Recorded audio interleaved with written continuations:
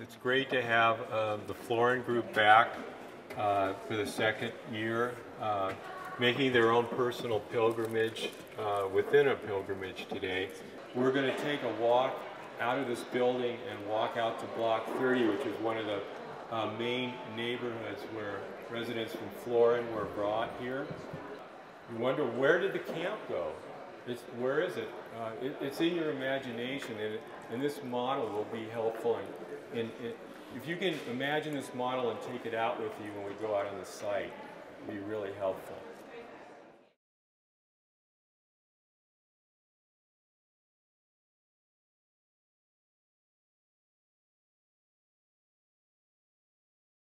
This is the best way to explore the camp and kind of understand and go back into that time again, is through your feet.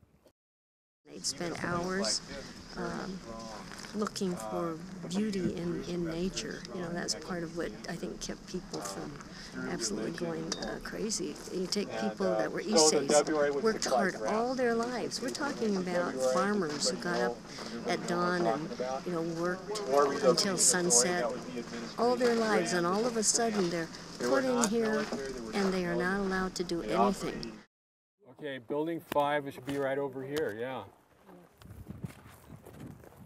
Not too far, you know. It's, what room were you in? Apartment 2, we called it. So you were in 35-2. Yes. Harold, can you share some stories about living in one of these apartments with us? Well, you know you have neighbors, so you don't want to make too much commotion, you know.